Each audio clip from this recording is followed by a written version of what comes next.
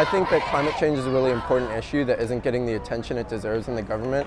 And I think that if we don't act soon, then a serious crisis will be on our hands. I say save, you say humanity, save, humanity, save, humanity.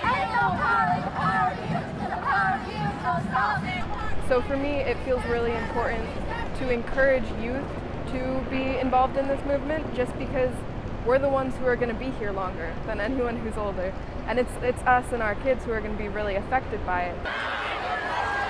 It's really unbelievable and really startling to know how little time we have to actually reverse the damage, and what happens if we don't, the generations after us, how much more work they're going to have to do to put into reversing it.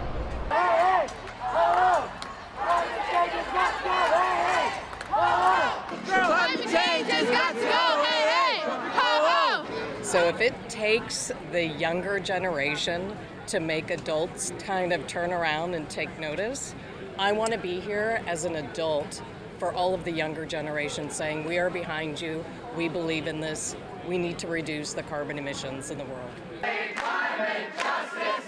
It is patriotic to be for a clean planet, clean air for our children, our grandchildren, our great-grandchildren, and I'm super proud to be out here today with all these coworkers from the different tech companies that are here and many other people as well supporting this cause.